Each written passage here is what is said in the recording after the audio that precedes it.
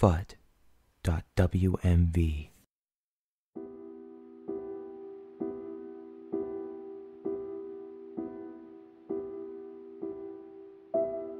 Back in its heyday, Looney Tunes was a very popular show.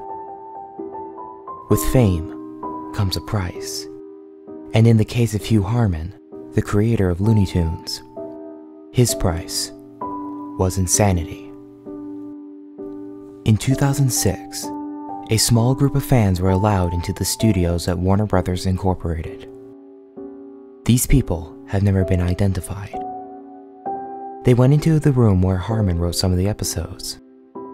When the group decided to take a picture, one of the members backed up to get a better shot when the back of his foot hit something.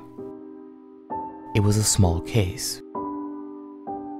Written on it were indecipherable scribbles and random sketches of unknown characters, assumed to be from Looney Tunes. Some of them looked like prototypes of existing characters. Inside of the case was a film reel. They picked it up and read the label.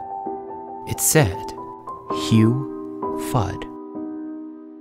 They assumed it was a test reel created by Mr. Harman himself.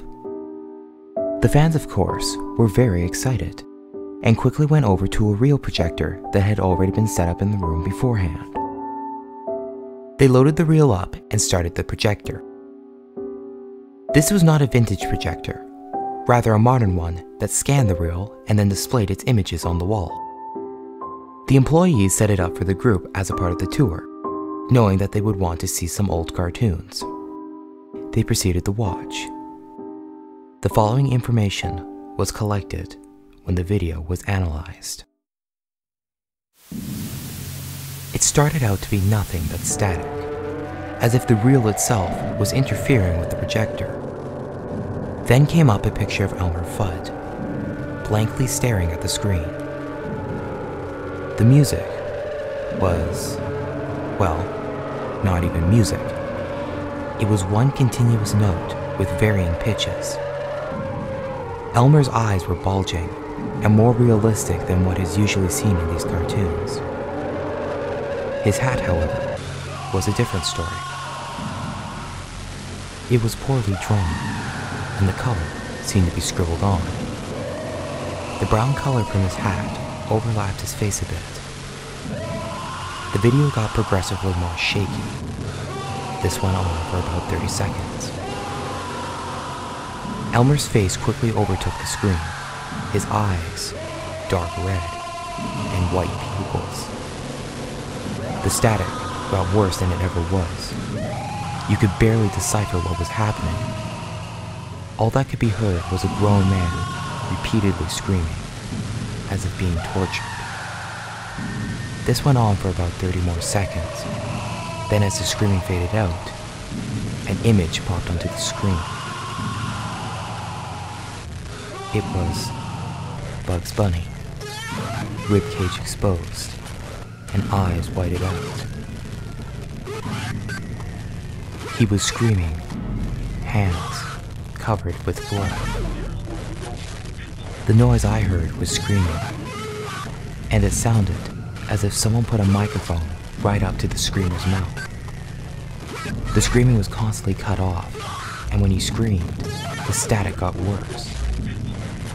One could hear the faint sounds of the blood-curdling screams of an infant. The screen went black. After 2 seconds, a video clip of an unknown episode reversed. It was too distorted to see what it was.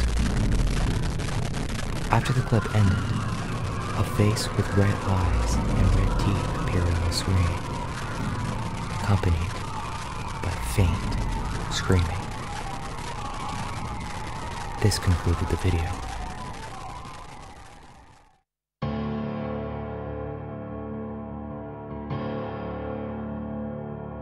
Eyewitness accounts say that the group had run out screaming. One of them jumped out of a window, while 2 others slit their necks with the broken glass.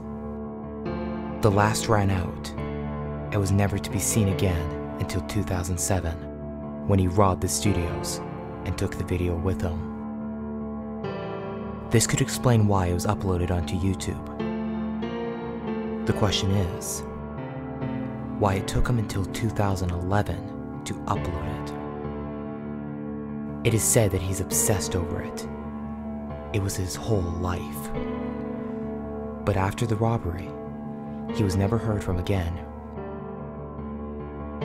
Even when the authorities tried to track down the IP address that uploaded the video, it said it never existed. The video is still studied today.